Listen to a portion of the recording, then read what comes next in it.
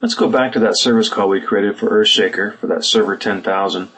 We're talking about the one that wouldn't power up earlier, and we had to send a technician out in the field to get that issue resolved. Before the technician takes off to make that repair, you can simply print out the technician form. This allows them to keep notes on the expenses that they acquire while they're out there on the job. They can track their labor, their travel, materials, and so forth. When they get back, they can simply hand that technician form off to a clerk who can then come over here and enter that information into the technician form, or of course the tech can enter that themselves direct.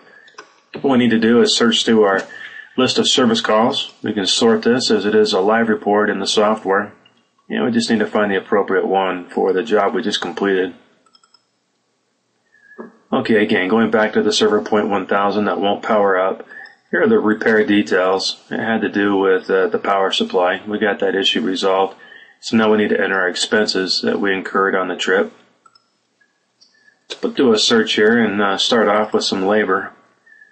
This job began at 12 o'clock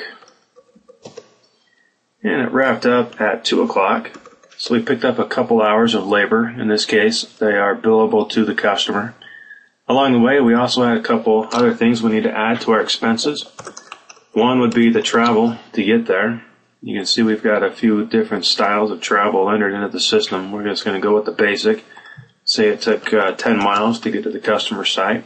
In this case, it's billable and reimbursable to the driver, the employee that went out and did the repair.